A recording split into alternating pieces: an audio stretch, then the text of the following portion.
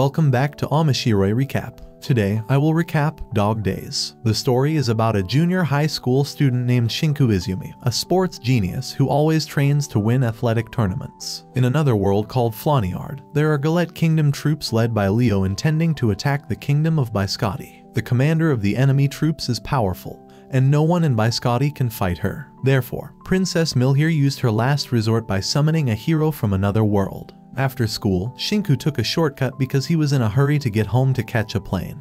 But a dog was carrying a sword and watching him. Suddenly, he opened a portal to another world. Shinku entered the portal, and Princess Millhiore was waiting for him.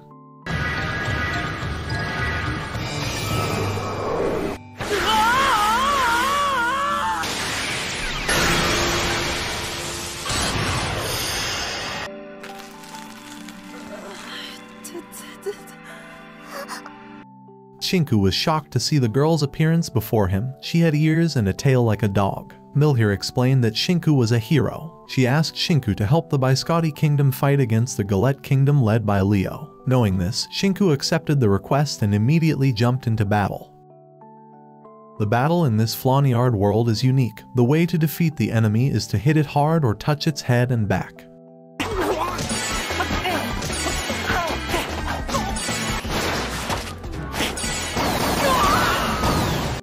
Every time they defeat an enemy, they will get points, and the one with the highest points will win the war. Apparently, it is a way of fighting between the two kingdoms so that there is no bloodshed. Shinku's ability and agility managed to defeat the enemy troops quickly. This makes people who see it so impressed. At the same time, the commander of the Galette Kingdom, who saw the hero's prowess, immediately decided to enter the battlefield. On the other hand, Shinku met with the captain of the Knight's Guard named Eclair. Shinku asked her to teach him the emblem ability, which is the emblem ability that uses life energy. Eclair immediately showed Shinku how to release the emblem ability.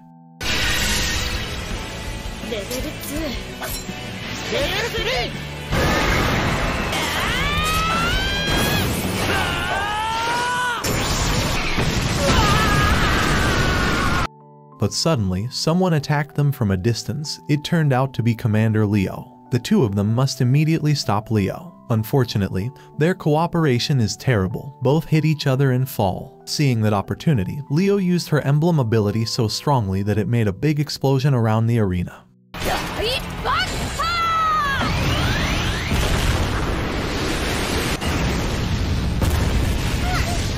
Everything around her was destroyed, but Shinku and Eclair managed to avoid the blast by jumping into the air. Then, they jointly launched a counterattack, so they managed to strip Leo's equipment, leaving only her underwear.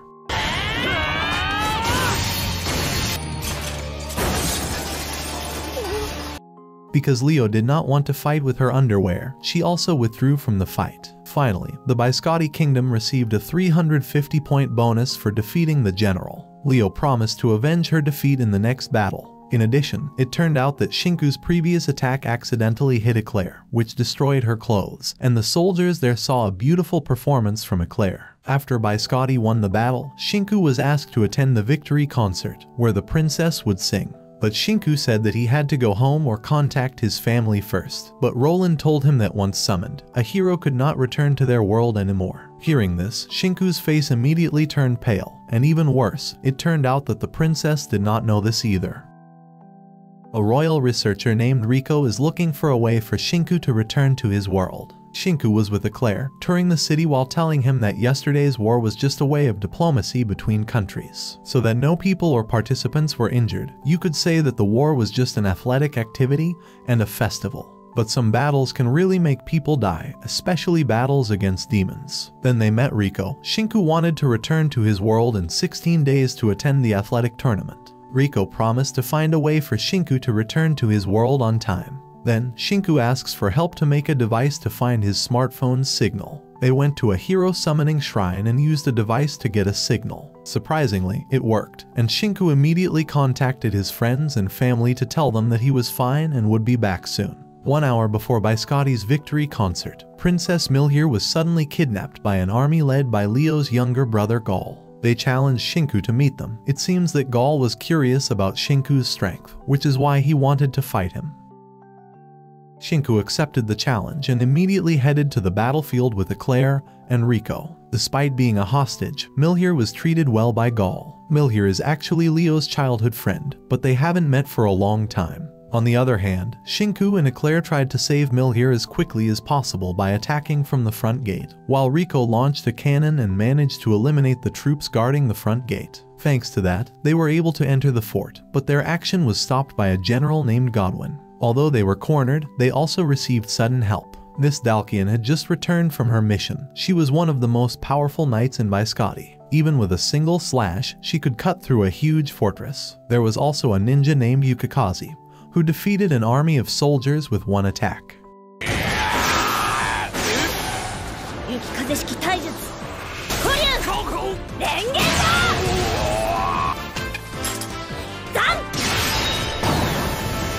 Then she and Rico threw fireworks at the enemy troops. At the same time, Eclair and Shinku managed to break into the palace. Finally, Shinku met Gal. Shinku immediately attacked because he had to save Princess Millhiore immediately.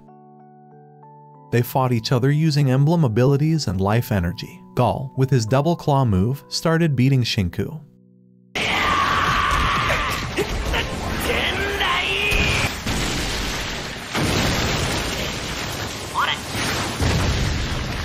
But Gal is a stupid kid, so he hurt himself instead. Seeing how Gal used his life energy, Shinku tried to do it too, turning his broken stick into a sword. Shinku attacks Gal while saying to end the battle immediately because the concert is about to start. Hearing about the concert confused Gal. It seemed that Gal didn't know that the Biscotti Kingdom was holding their victory concert. On the other hand, when Miss Dalkian was fighting Godwin, Leo suddenly came to the place. Leo asked Dalkian to stay away because she wanted to meet with Gal. Unfortunately, they were still in battle, so Dalkian wouldn't let Leo get past her. Finally, Leo fought against Miss Dalkian. Their fight was very fierce, but Leo used her emblem ability and managed to defeat Miss Dalkian.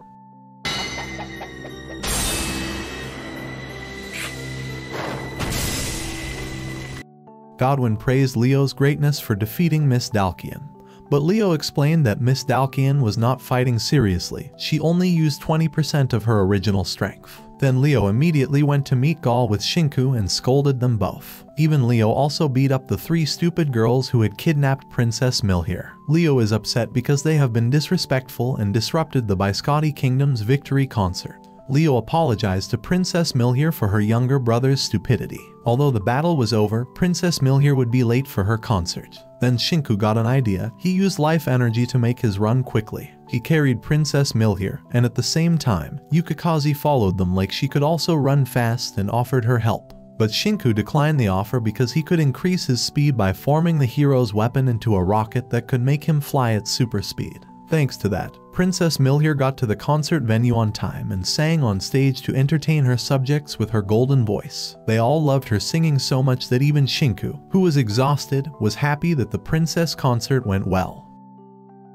A few days later, the knights were rewarded for their achievements in battle. Eclair was instrumental in saving the princess from a kidnapping incident. As a reward, Millhiore stroked Eclair's head, and she was pleased because it was a great honor. Later, Shinku and Eclair practiced together. Their battle was great and impressed the other soldiers.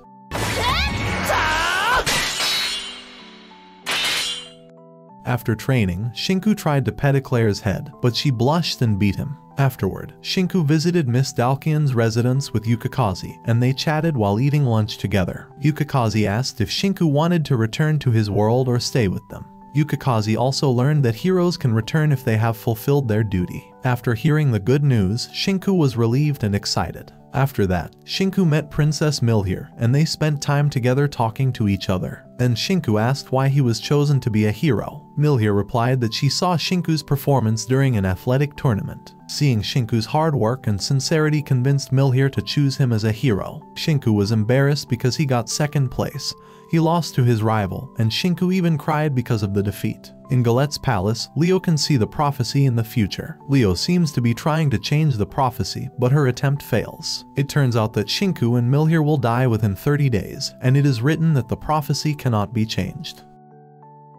Knowing about the prophecy, Leo would not let it happen. The next day, Leo announced to all corners that they would return to war with the Kingdom of Biscotti. Leo also prepared many prizes for the participants to attract public interest and enthusiasm. Leo even challenged to bet 2 divine swords belonging to the Galette Kingdom and wanted Biscotti to bet 2 of their divine swords. Hearing this, the officials immediately held a meeting, questioning Leo's actions as if she wanted to seize the kingdom of Biscotti. In the declaration of war, the winner has the right to carry divine swords and is free to use them at will for 60 days. The officials felt something was strange and wanted to reject the declaration of war, but to maintain their pride, Biscotti finally accepted the war. On the other hand, Gal met Shinku.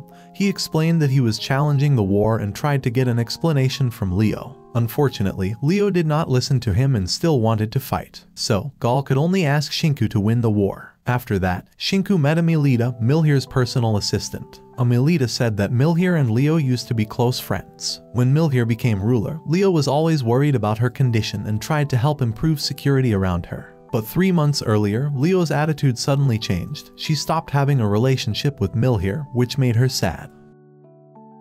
The battle finally began. Biscotti's royal troops numbered 20,000, while Galette's army numbered 23,000. Then Leo explained the previous prophecy to her subordinates, and it turned out that the people who died were the Excelide and Palladian users. To prevent the 2 of them from dying, Leo must seize the divine swords so that the prophecy of their death does not occur. To ensure her plan succeeded, Leo ordered her subordinates to infiltrate Biscotti's main headquarters and steal Excelide's divine weapon. On the other hand, the Galette troops focused their attacks on Shinku on the battlefield because they wanted to seize his divine swords on Leo's orders. Unfortunately, Shinku and Eclair managed to trounce them all.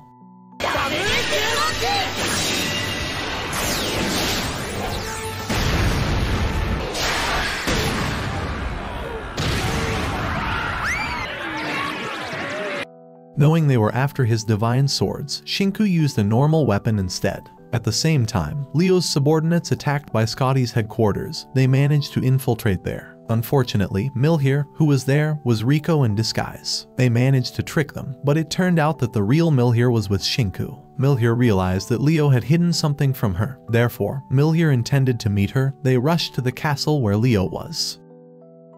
As the battle intensified, Miss Dalkian blocked the troops who wanted to cross the bridge alone. Her emblem's ability is extraordinary. She can knock out all the enemies with a single attack. Since the enemy troops had retreated, Miss Dalkian intended to go to the opposing castle. But the opposing Knight Commander, Bernard, would not let that happen. Fortunately, the Biscotti Knight Commander Roland arrived there. He would fight Bernard, so Miss Dalkian could go to the opposing castle. On the other hand, the Prince of Gal's troops managed to arrive at the Biscotti headquarters, and he and his troops managed to defeat the soldiers there. At the same time, Rico wanted to go to Shinku's place, but she was shot by enemy troops, making her clothes destroyed.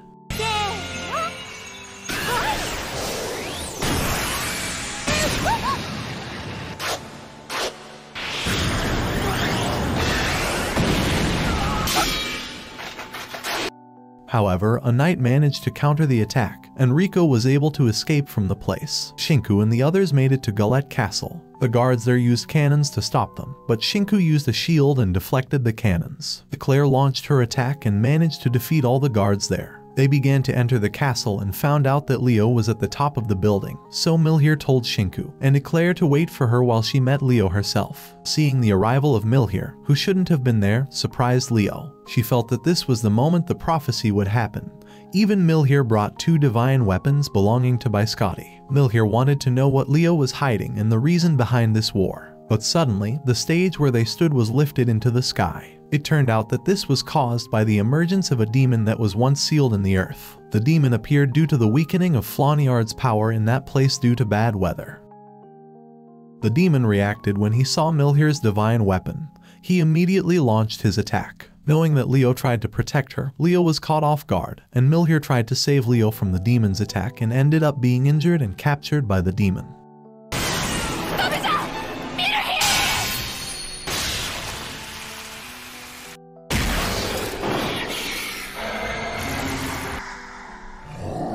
Seeing the prophecy actually happen right in front of her made Leo angry. She focused all her strength on attacking the demon but couldn't do it.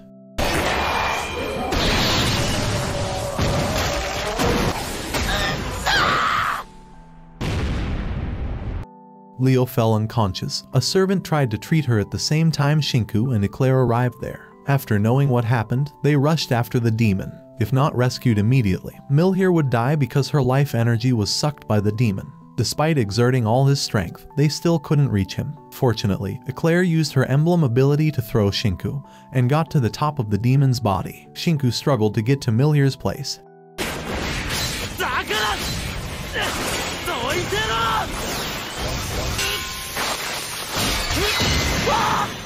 At the same time, Millhiore's consciousness met the spirit of the fox. She explained that her son was pierced by the demon's sword, and it turned him into a demon. But someone managed to seal him away with the power of Millhiore's divine weapon. After hundreds of years, the seal weakened and made him wake up feeling the power of the divine weapon. The only way to save him was to take the demon's sword stuck in his body. After Millhiore was freed from the cocoon, the divine sword healed her and restored Shinku's power. They both tried to take the demon's sword stuck in the demon's body.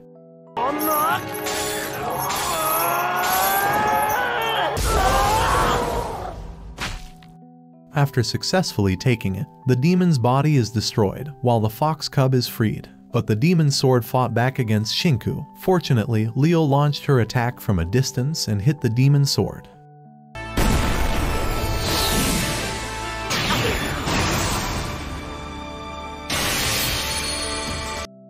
The sword still seems to show signs of life, and Miss Dalkian and Yukikaze arrive at the place. They immediately sealed the demon's sword. They have been guarding the land from demons that harm humans and sealed hundreds of demons on their way.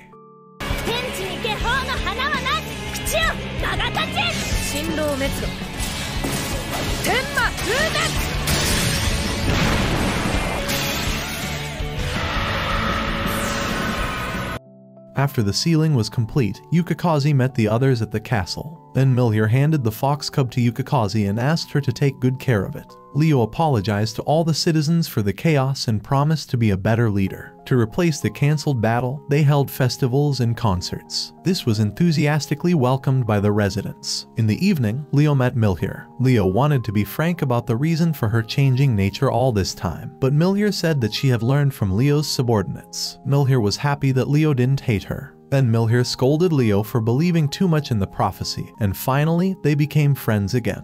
After the concert began, the residents and other soldiers enjoyed it, and even the previous fox used his power to liven the concert.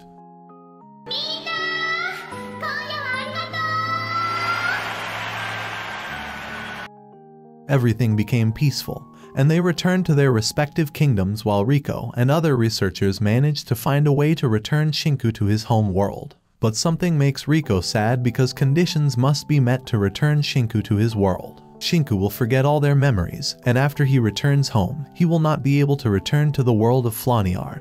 Riko told him that the ritual would be performed in 3 days. Knowing this, Shinku asked Riko to keep the conditions of his return a secret from everyone. After that, Shinku spent his last time in Flonyard playing with the princess, stopping by Miss Dalkian's place with Yukikaze to visit the previous fox. It was revealed that Yukikaze was the daughter of the Earth God, which is why she had the extraordinary power to seal demons. Meanwhile, Miss Dalkian is just an ordinary human, but she can live for a long time for several reasons. Shinku was asked to make a farewell speech the day before his return. On that occasion, Shinku thanked the people who had helped him during his time in Flonyard. Shinku also promised to return if they needed his help, even though Shinku knew that he was lying because he would never be able to return to Flonyard. Shinku was asked to return the divine sword he had been using to the princess. Shinku also gave his belongings to his friends as a memento. Eclair realized that Shinku could not return to Flonyard, but Shinku promised not to forget them and would return one day. Then the ritual began, and the princess could not hide her sadness. She begged Shinku not to leave because Millhiore loved him and wanted to be with him forever. But it was too late. The ritual went smoothly, and Shinku returned to his world. After returning to his world, Shinku looked sad while shedding tears. He felt he had forgotten something important. Unfortunately, he could not remember it. Even so, Shinku is still eager to live and take a family vacation while meeting his friend, his rival, in the athletics tournament. On the other hand, Riko is still looking for a way to bring Shinku to the world of Flonyard. Then, a Gaul subordinate named Noir brought a book from the Galette Royal Library about summoning heroes. In the book, there is an important note about hero summoning. It is stated that the hero who has been returned to his world can be summoned again as long as he has a close relationship with his previous summoner. The hero must also leave his personal belongings and promise to return them to the 3 people in the world. The most important thing is that the hero must make an official agreement. Unexpectedly, Shinku had written a letter to the princess just before he left. Knowing this, Riko cheered because they could call Shinku back to the world of Flonyard. On the other hand, Shinku was walking alone when he suddenly saw a mysterious dog. The dog then approached him and gave him the Biscotti divine sword ring he used to wear. After touching the ring, Shinku's memory of the Flonyard world returned. He was overjoyed and invited his best friend to go together one day. And that is the end of the video. Remember to like and subscribe. Thanks for watching, and see you next time.